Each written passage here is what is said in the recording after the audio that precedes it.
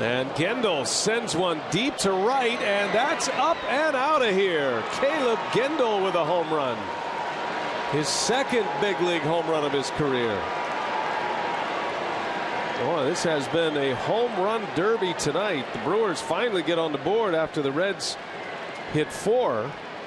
And a pinch hit homer for Gindl makes it 6-3 Cincinnati. Yeah, send me down, will you? Able to wait back on an off-speed pitch, and Gindl knocks one out of here. And Brewers aren't done yet, down by 3. Took a little bit off, and as soon as that contact was made, Arroyo put his head down, knew it was gone. 21st home run allowed.